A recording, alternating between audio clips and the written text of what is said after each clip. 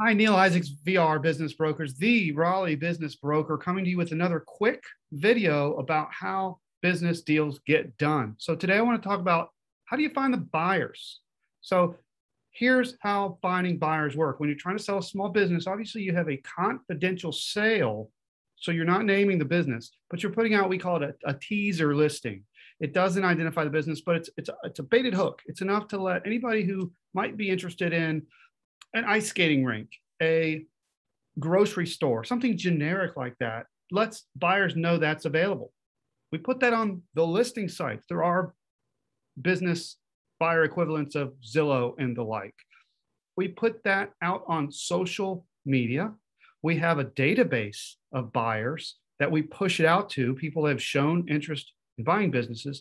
And then we take it a step further and we think about who is the natural fit for this business, and we reach out to them directly. Maybe they're not even looking for those types of businesses, but if it makes sense, it's worth approaching them.